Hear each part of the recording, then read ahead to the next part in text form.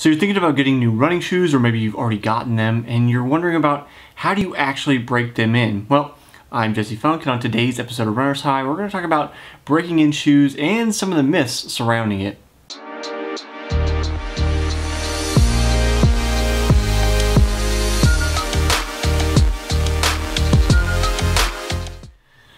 Let me address the first thing up front about breaking in shoes. You shouldn't have to. That's something that we saw all the time when I was working in the shoe store.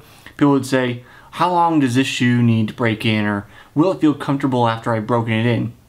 And the truth is that you really shouldn't have to break a shoe in. Now, admittedly, there is going to be a period of time where you change kind of how the shoe feels when you're initially wearing it, meaning there is kind of a break-in period, so to speak, but you shouldn't use the idea of a break-in period as the thing that makes a shoe comfortable to you. It should be comfortable from the get-go. So there is a change, but you should not have to break it in. So similarly, I just picked up these maybe a couple weeks ago now.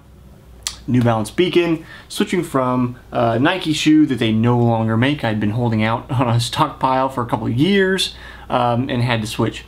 I tried out a bunch of different shoes. Some of the shoes we thought would be comfortable for me really weren't, and that ended up being the most comfortable shoe for me from the get-go. And yes, there is some kind of diminishing with it as I run in it, but the feel from the initial outset to now really hasn't changed because it's the right shoe for my foot based on size, shape, foam type, heel to toe drop, all those kind of things. So you don't really have to worry about breaking in a shoe.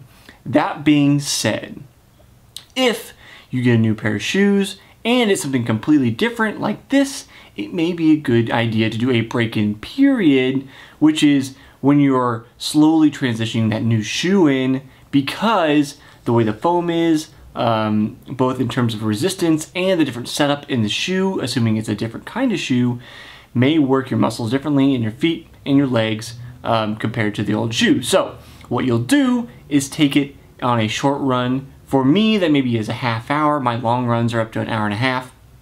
So I would take it out for a half hour, or maybe even on my bike run days, I do like a 15-minute run.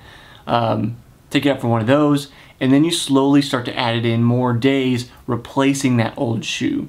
Optionally, if you do follow the 2-shoe rule or multiple shoe rule and you have multiple shoes, then you simply replace one of those pairs as you slide the new one in, and you never have to worry about anything. So if you don't know anything about how to choose a shoe and you want to know more about that, subscribe to the channel, hit that bottom button right there, and then up on the screen should be my video on how to choose the best running shoe for you. So I'll see you next time on the next episode of Runner's High.